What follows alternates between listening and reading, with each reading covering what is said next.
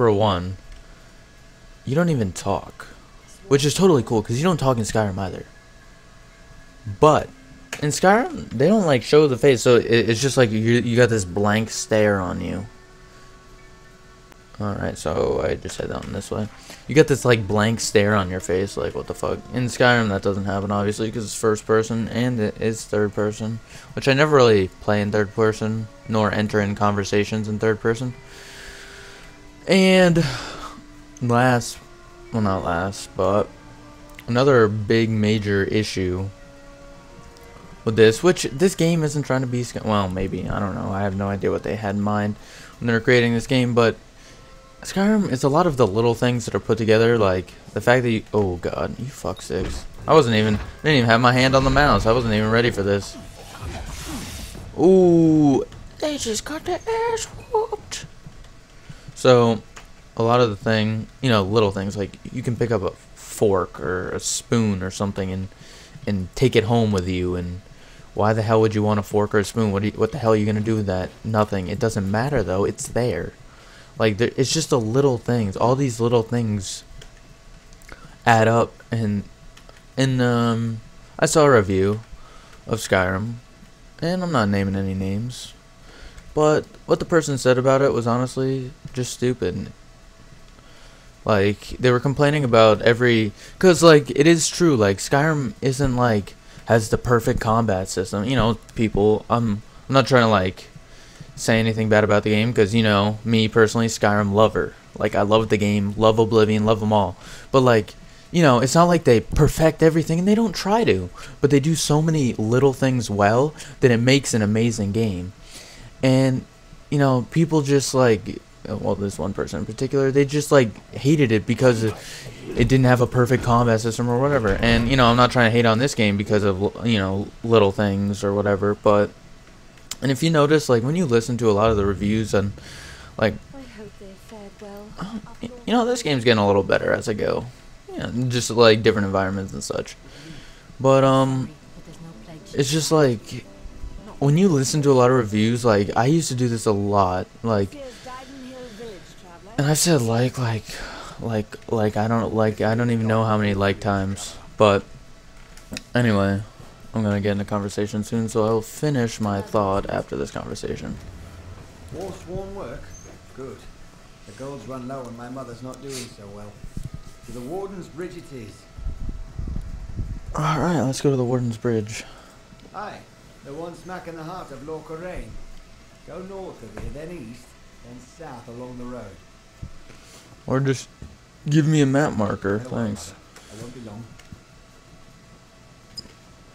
Anyway, so what I was saying is, like, a lot of these reviews on not just Skyrim or any game really, they had kept me from buying games before these reviews that I was watching. So I just basically go up and right through there. Alright.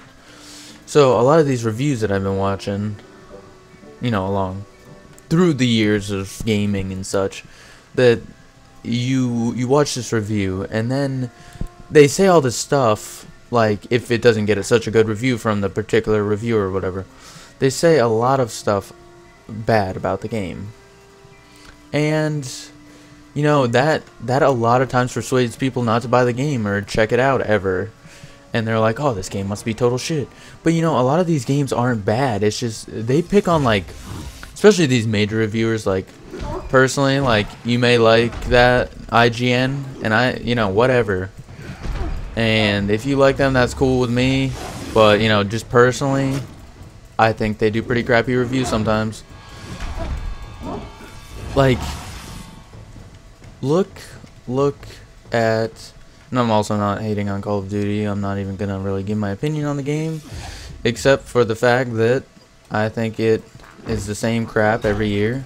I still buy it. I still have bought it. I think I'm done buying it, but you know, if you look at IGN reviews, if it has Call of Duty in the name, then it automatically gets a 9. And then games that I think are much better games and that, you know, deserve, you know, people's time to check them out or whatever, or at least give them a chance, they, you know, they shit on them so much that no one would ever buy them if they listen to that review. So it's just like, oh, fuck. And I'm just totally rambling on about practically nothing. But, you know, oh great, another guy that I get to talk to and probably give me a quest. This game must be like 10,000 hours long. Looks like a nice cut of meat just fell into our laps. Welcome to the traveller's camp, Dove. I'm not a chick, dude. Our camp by accident. Go on, ask. Ask to join our merry number.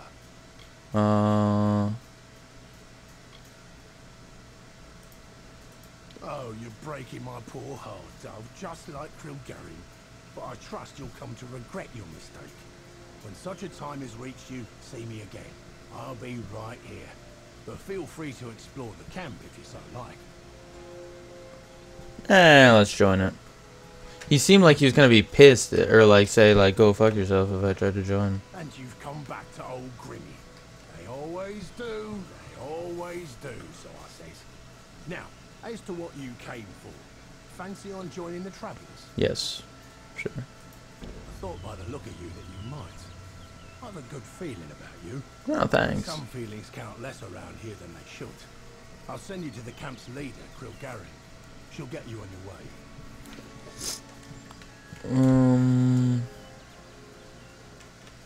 Is this their camp? Oh, it's in there. I was gonna say, Jesus, kind of a small camp.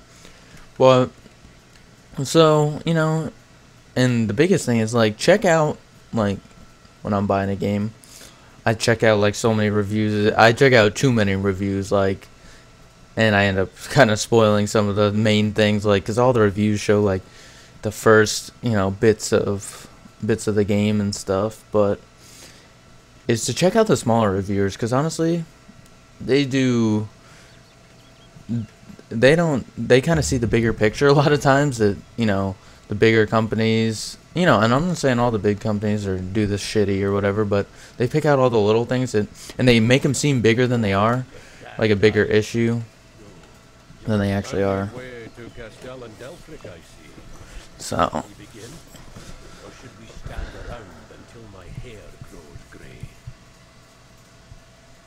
let's begin. He looks like the exact same guy I was talking to before, with a different voice. Has been attacking caravans along this road. Our hunt starts from here to the fork in the road. Fan out and move quickly. Look for any clues, then gather at the fork. On my word, go. What is this, a fucking raise?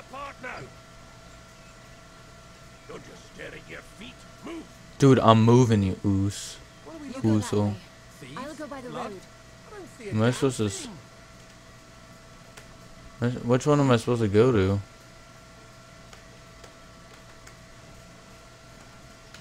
Huh.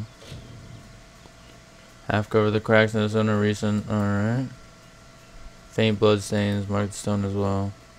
Guess I'm supposed to check out all these for clues. And then I also find that, like, your friends that play the game or whatever, they honestly, if, you know, like when Rydan recommends, I'm not even reading this shit, fuck this. When Rydan recommends a game to me, I never like to admit it, but it's normally good. Like, he recommended Borderlands to me, and I put that off. Oh, God.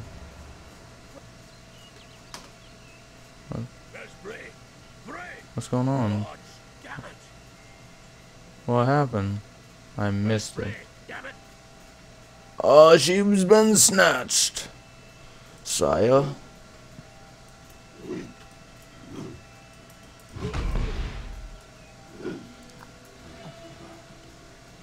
So am I still supposed to check out this clue over here? The merchant's pack lies as if it had been thrown violently from the owner. Whatever foodstuffs were turned to rot. Alright. Guess I'm supposed to talk to this guy again. We've only just set out and already down one. Pathetic. Don't blame it on me. Anyone see anything? No sign of the attacker. Moving on. Turn east and across the stream. Up to the steps of the old ruins. Go! Hireling Falmoric is dead. Whoever it was, got her. Let her lie for now. I want the rest of you to be prepared. Weapons out, eyes sharp.